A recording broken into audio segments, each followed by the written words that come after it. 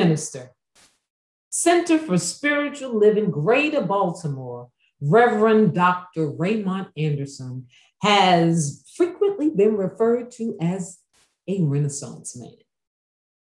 One look at his resume and the reason becomes clear.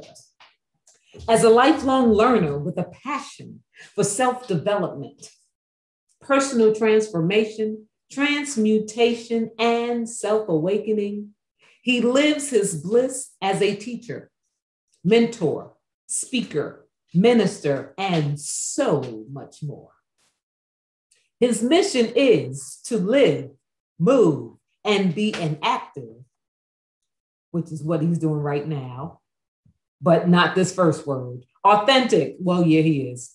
Compassionate sometimes. Transparent, inspired, vibrant, and empowered member of society who serves to educate, elucidate, emancipate, awaken, and empower people and communities.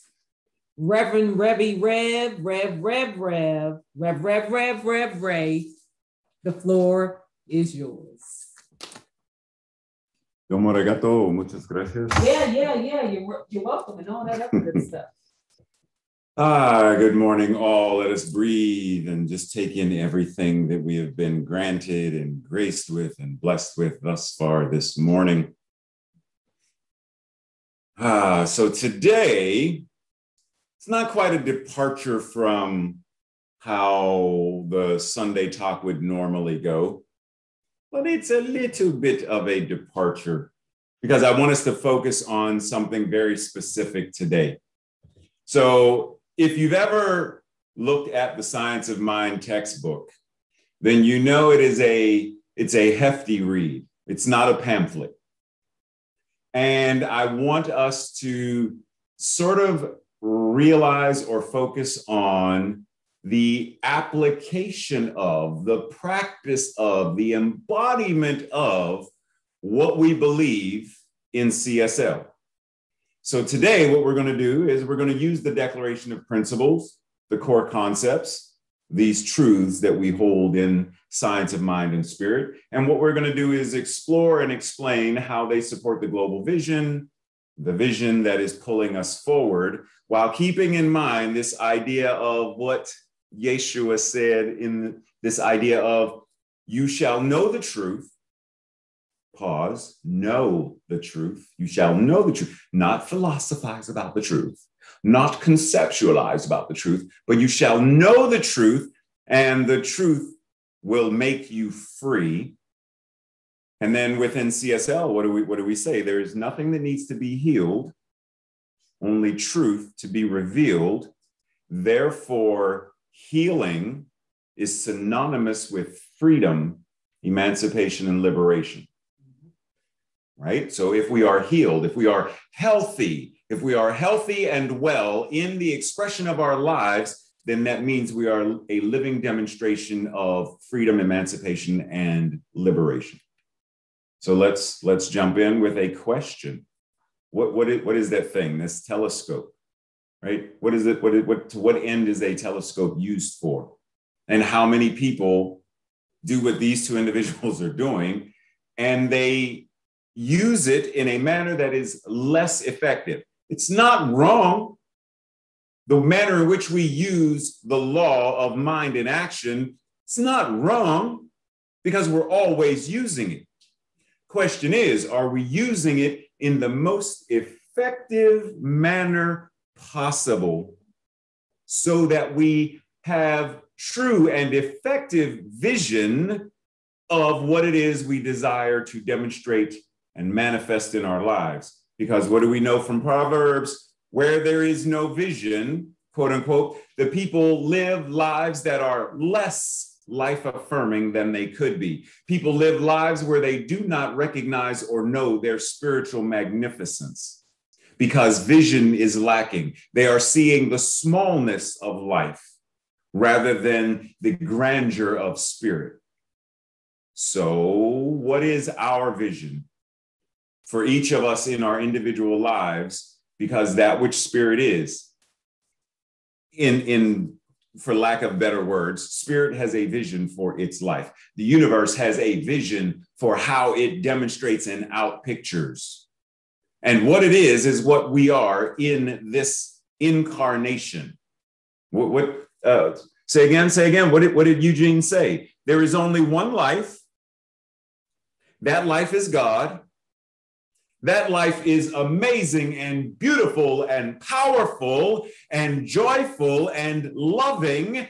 And that life is my life now, your life now, our lives now. So therefore, that life, the vision of that life is to, as Yeshua said, I came that you may have life and have it more abundantly. The vision of spirit, the vision of life is to live, move, and have its beingness in an abundantly powerful, joyful, blissful, magnificent expression. So when we are thinking about our individual vision, what is your vision? When you wake up on Monday morning and you envision how you desire your Monday to be, what is the vision that you hold in mind and in heart? What is the vision that you communicate in spoken and written words or signed words? What is the vision that you then move when you walk throughout your day, when you interact with people? What is the vision that people catch when they are in your presence? Carl Jung said, your vision will become clear only when you look into your heart. That person who looks outside simply dreams, while the person that looks inside awakens. When we do this deeply personal, introspective work, we have no choice but to therefore then bring it as an external expression of life. Science of Mind says, in our ignorance of the truth, we have misused the highest power we possess. And so great is this power, so complete is our freedom in it, so absolute the domain of law through it, that the misuse of this power has brought upon us the very conditions from which we suffer. Now pause, because I do not want us to metaphysically malpractice or bypass this idea and assume that such things as, well, if I was molested or raped, then that means I brought this condition upon myself. Or if I was born into a racist society, that I somehow, let us be mindful that there is both the individual mind and the collective mind. And so when we are speaking about this, are we talking about the ignorance of truth as an individual? Are we speaking about the ignorance of truth as a collective, as a mass consciousness? Because as each of us awakens to that truth, then the tipping point, the resonant rippling of this consciousness must then also change and transform the collective consciousness. Keep in mind, there was a time when, well, there are a couple of people who still, but there was a time when the consciousness that the world was flat. There was a time when the consciousness said that the earth was the center of the universe and the sun rotated around. There was a time when, right? So we understand. But as we awakened, as we learned more, as we knew more of what the truth of science and technology and physics revealed to us, then our consciousness, our paradigms shifted accordingly. So as we think about this, whatever this suffering is, whatever this condition is, we also recognize that there is a way to change, transform, transcend, and heal it so that no one needs suffer again. Now, as I mentioned before, there is the Science of Mind textbook, but we're going to place that on the shelf for a moment and simply look at some of the Declaration of Principles, also known as the We Believe Statements, which Ernest Holmes crafted in 1927. Because if we go through these statements, which we're not going to do right now, I am simply providing these for the benefit for you to have all of this in one place, so that if you desire a copy of these slides, or if you join Dr. Ronnie and the study group folks on Thursday, this is all in one place for your convenience to go through and say, if I say that I too believe this, these statements, this declaration of principles, then what do each of these statements say to me, say about me, and what is mine to do regarding them? You got that? So breathe for a second. Because let's just take statement number 4. We believe that heaven is within and that we experience it to the degree that we become conscious of it. Just that by itself right there. What does that mean to me? What is it saying to me? What is it inviting me to be, do, or have in the world? Heaven is within. It is a state of consciousness, and that I will experience it to the degree that I become conscious and aware and embody it in my life. Well, in order for us to understand that, we would have to say, well, what is heaven? Clearly, it's not that idea from some other anthropomorphic idea of heaven is that place where there are streets of gold and crystal lakes and angels and harps and bliss for all eternity. Because if we go by that idea of heaven, then we are also possibly piggybacking or tightroping between hell. And speaking about hell, if heaven is a state of consciousness, is hell a state of consciousness? Can I also be living in a paradigm, a state of hellishness? So the invitation is to, line by line, dissect it. What did Jung say? That individual that looks within, that individual that dissects and asks themselves, what do I believe and how do my beliefs shape and form my actions? What is my life a demonstration of? We go through the statements even more. Let's go with, so we believe in the healing of the sick and the control of conditions through the power of this mind being the power of spirit, this mind being God. We believe in the healing of the sick. Do we? Do I? Do I believe in the healing of the sick and the control of conditions through the power of prayer, spiritual mind treatment, through the power of meditation, through the power of being anchored and grounded and aligned with this one life, God, this one mind, God, this infinite power and prayer? Do I believe? And when I say sick, what does sick mean? Is that a headache? Is that a migraine? Is that cancer? Is that rape? Is that molestation? Is that PTSD? What does sickness, illness, discord, what does that mean to me? Racism, sexism, are those sicknesses? Alcoholism, are those sicknesses that I believe can be healed, conditions that can be controlled through the power of law of mind in action?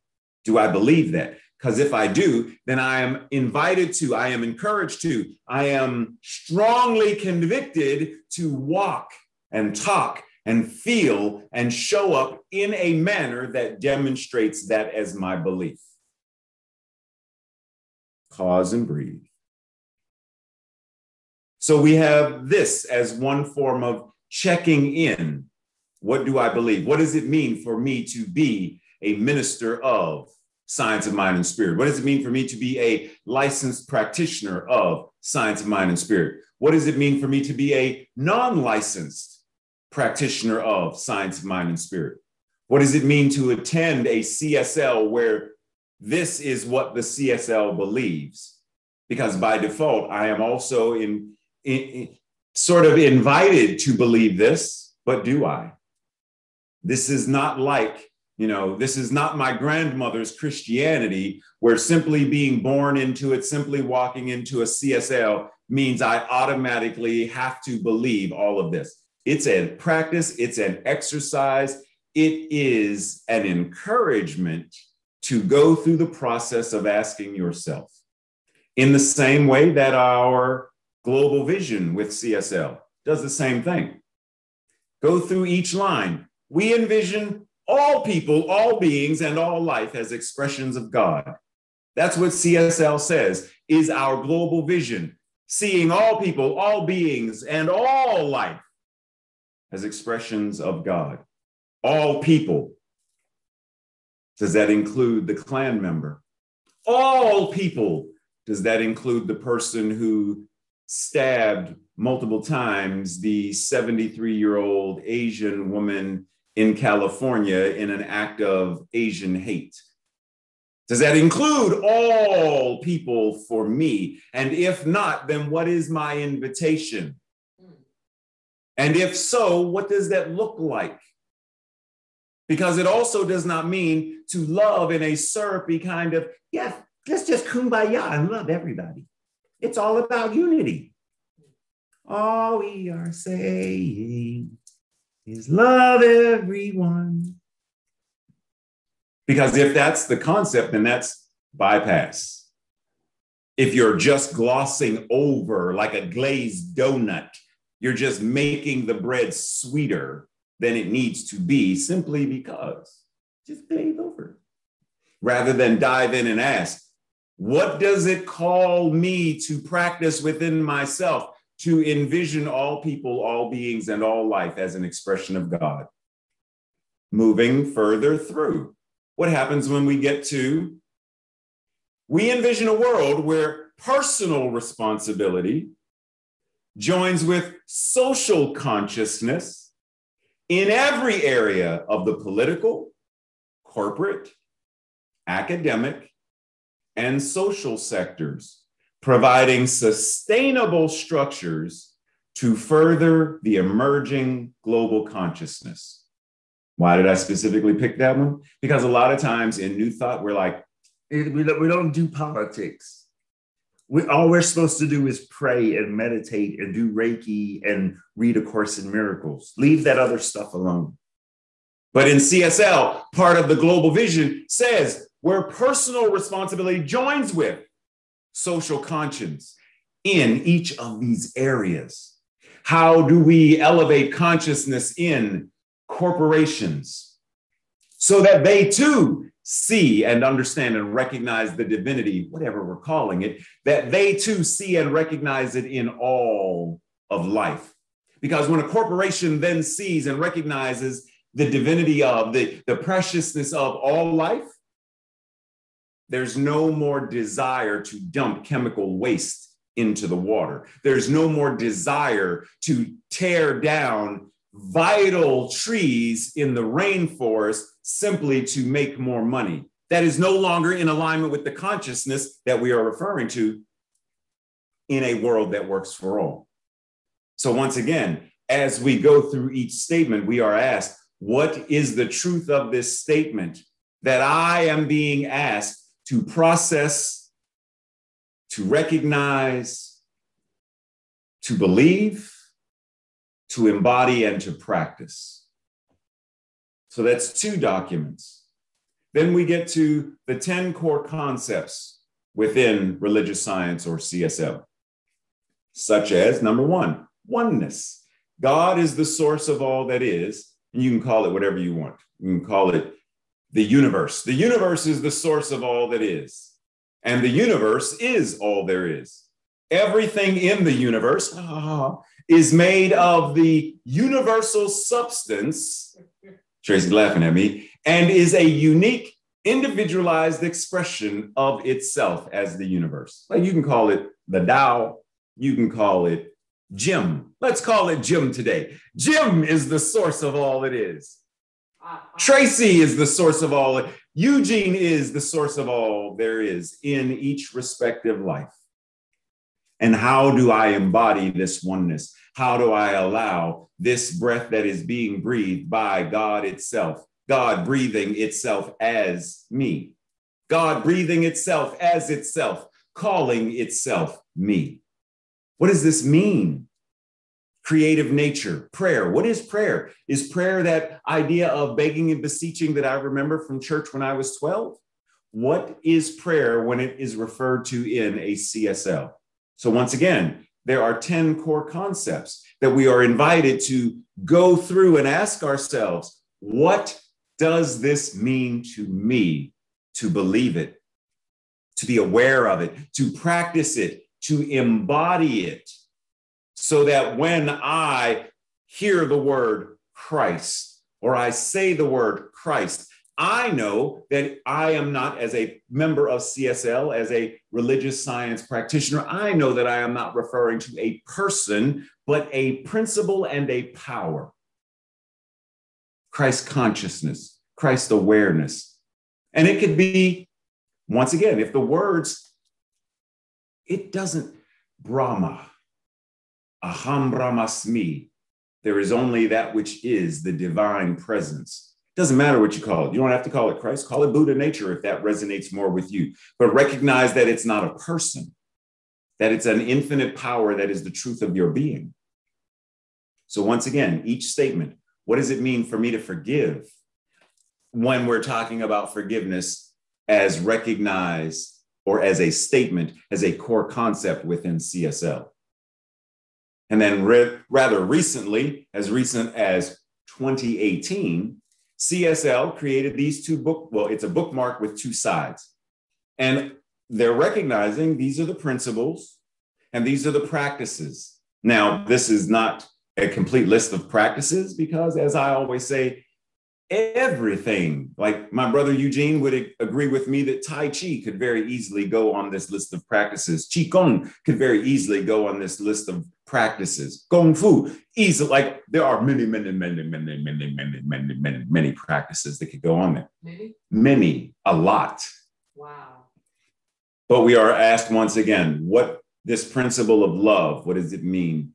This practice of journaling, what does it look like for me if that resonates with me? See, we have a great many entry points into this teaching, into this philosophy, into embodying science of mind and spirit. Recognizing that ultimately by practicing this, we are giving ourselves the ease, grace, and space to live life more abundantly, to live life in a free, liberated, emancipated, empowered, authentic, unapologetic, whole, perfect, and complete manner that demonstrates our divine spiritual magnificence, that the very smell we give off is the aura of spirit, the aura of love and compassion, of health, wholeness, and wellness. As I always remind folks, because one of the things we say in CSL is, because Ernest Holmes said it, be open at the top. But like a tree, we are invited to be open at the top and open at the bottom. In other words, do not deny the shadow.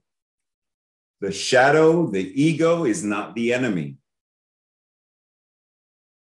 The shadow, the ego, is not the enemy. Yes, I repeated it because I wanted to make sure you heard me correctly. Thank you. You are welcome. So when we are open at the top and open at the bottom, we are receiving the full expansive nutrients for our growth. Just like a tree is deeply rooted in the darkness of the earth, while its leaves and branches stretch toward the light of the sun. When we are open at the top and the bottom, then we are demonstrating our wholeness, our perfection, and our completeness. Sherry Evans says, unity is the song of life. It is the grand theme underlying the rich variations that exist throughout the cosmos. Whatever we see, whatever we experience is only a manifestation of this eternal oneness.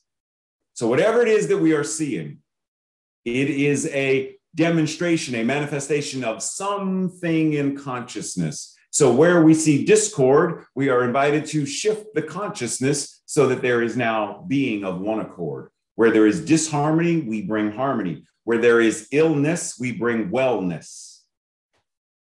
We are able and invited to change, transform through recognition of this eternal oneness that each of us must be a part of.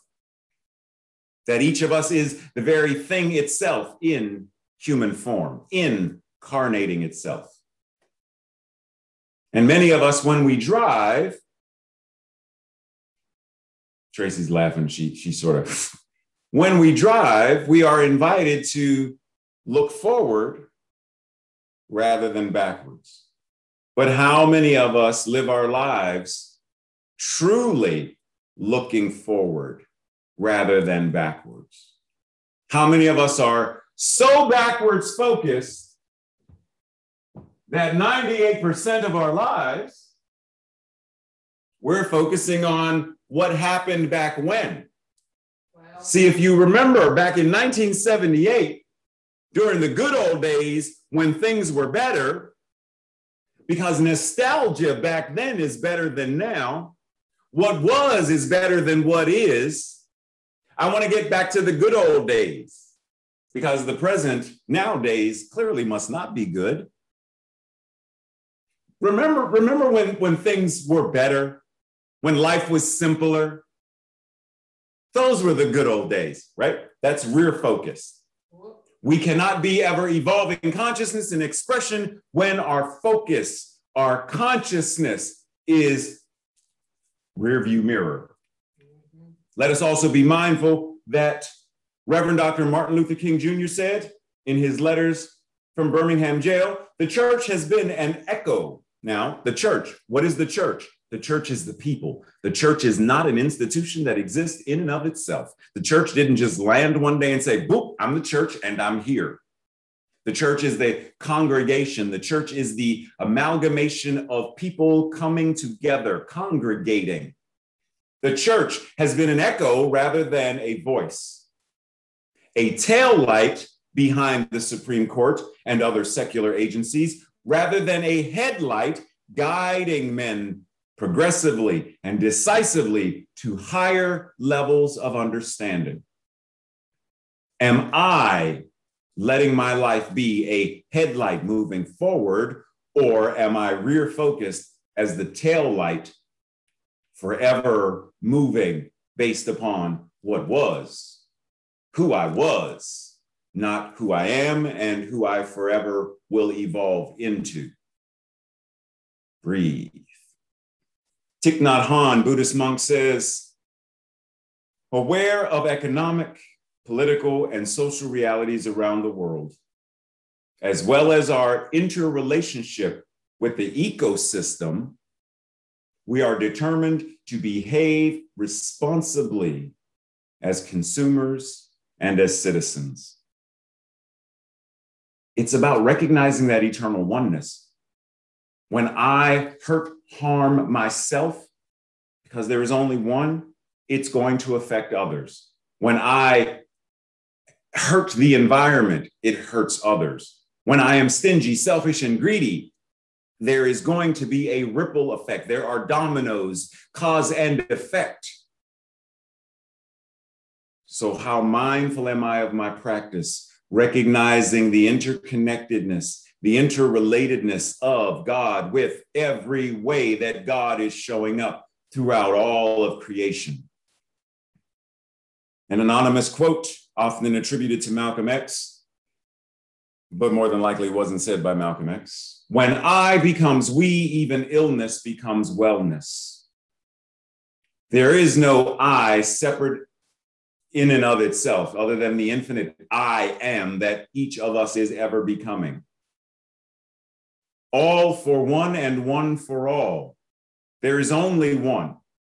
And when we recognize this, then we also understand that when we are open at the top, as above, then we are open at the bottom, so below.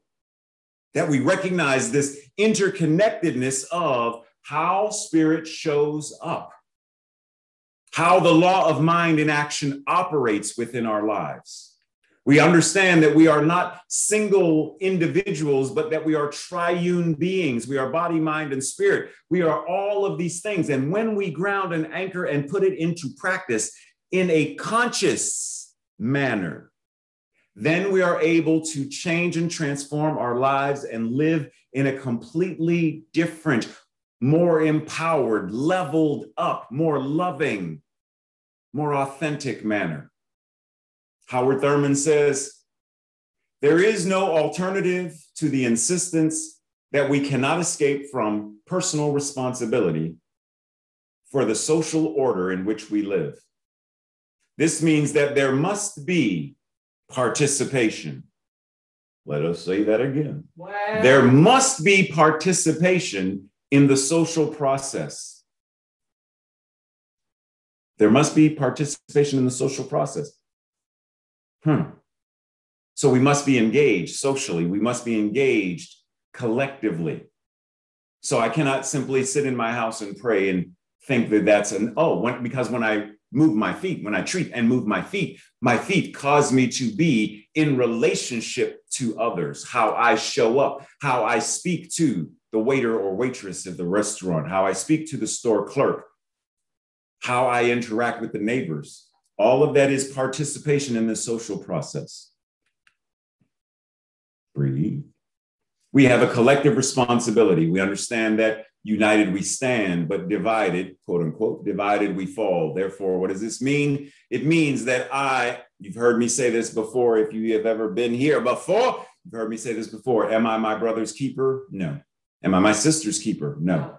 I am my brother. I am my sister, and I am my gender non-conforming sibling, and they are me. There is only one of us, one power, one presence, showing up as all of us. So what are we invited to do? What is this social responsibility, this collective responsibility? To end war. Turn the sword into a plowshare. To end racism. How? By changing the way we talk about it. Don't talk about it from the paradigm of tail light. Speak about it from the paradigm of headlight. Don't talk about illness from the paradigm. Talk about wellness from the paradigm of.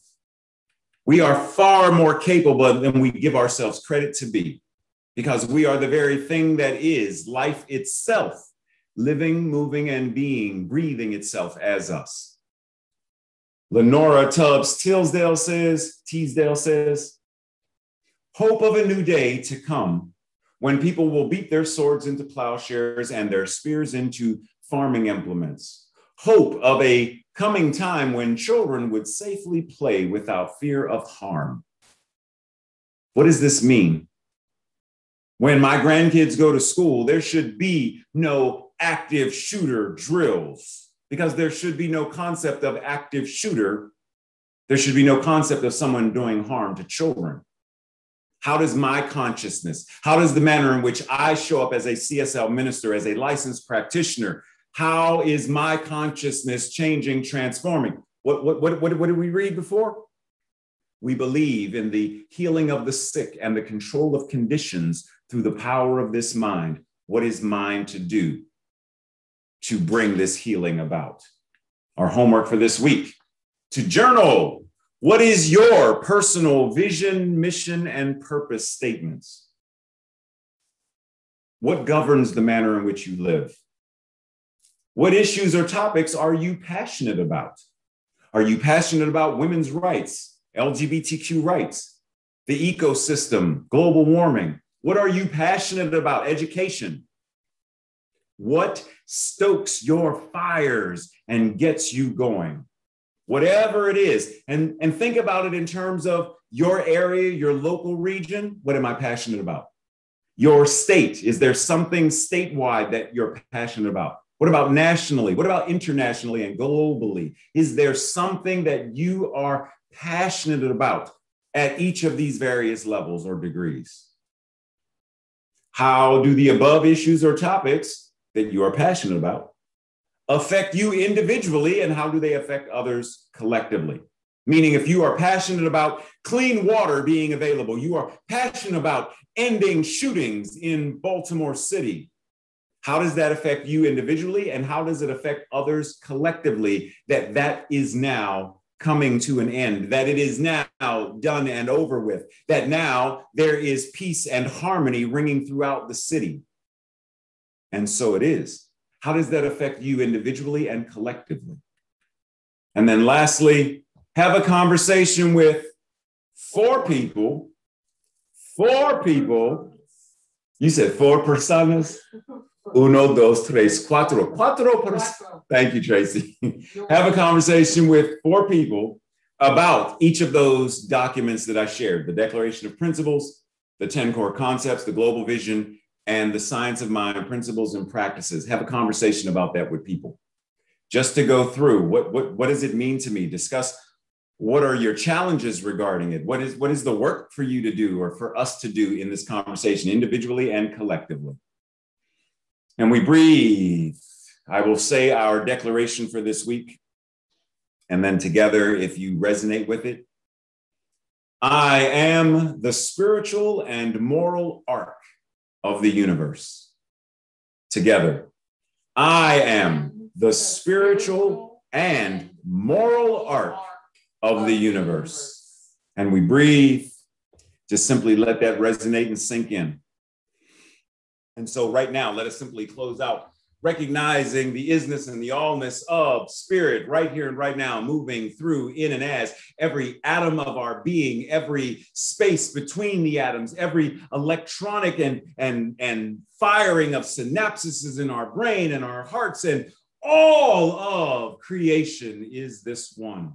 And how joyous it is to know that that which God is, that which spirit is, that which is the infinite I am is living, moving, and having its beingness, its magnificent expression as us right now. And that divine nature of freedom, that divine nature of being whole, perfect, and complete, that truth we hold to be self-evident. And we hold it in such a manner that we live, move, and have our beingness as it in our lives. And so it is. Namaste, blessings. Love you all.